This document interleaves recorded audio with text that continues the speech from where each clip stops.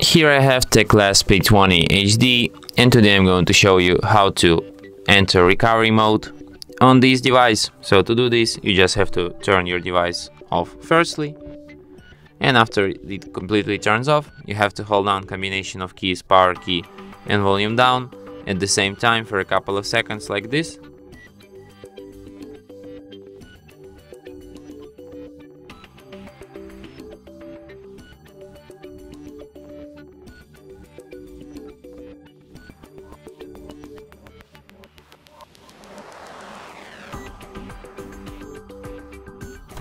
After the screen turns on, you can release power key and keep holding only volume down.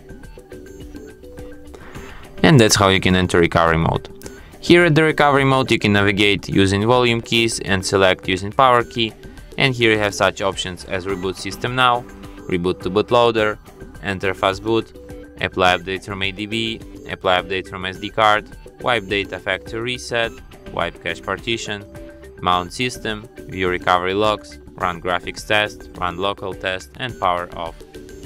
If you want to exit this mode, you can select the last option, power off, and just turn off your device, or the first option, reboot system now, and restart it, what I am supposed to do.